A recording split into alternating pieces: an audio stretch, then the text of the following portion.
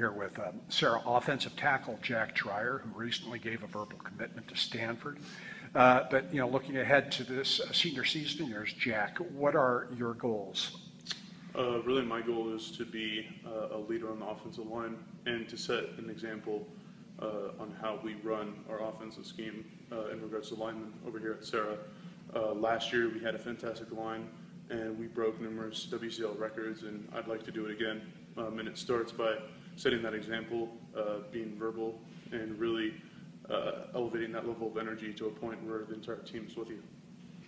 Yeah, a lot of the other offensive linemen have graduated. Are you trying to take on a little bit of a leadership role this year? Yeah, definitely. Myself and our left guard, Creighton Felice, we're the only returners on the O-line, and we've been really working this entire summer to bring up those underclassmen into a position where they can be successful in this league.